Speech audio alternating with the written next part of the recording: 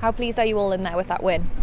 It's amazing. It's very important. It's more 3 points away. It's a clean sheet. We need a clean sheet. We are improving. We still need to improve, and we're gonna improve all days, all games as a team, like we showed today. We'll talk about the goals in a second, but as a defender, as you say, that clean sheet, how important was it for you and Bruno back together again? It's of course play with Bruno. It's an honor for me, but last week I played with Ross. It's an amazing player. It's very young. It's have a lot of potential.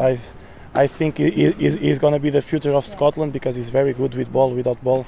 I like him a lot. But yes, play with Bruno, it's always good for me because he are always talking. He have a lot of experience, and he commands me and demands me, and I think he's very good.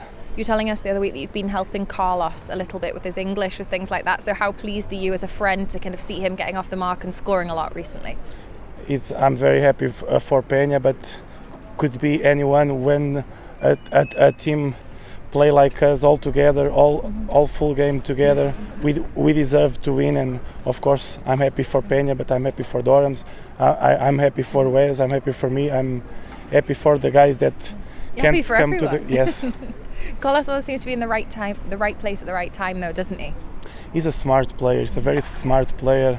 Even without ball, he are always searching for the empty space who can receive the ball and turn to the goal. He's a very smart player, and of course to score goals on the box. He's not very tall. He has to be smart.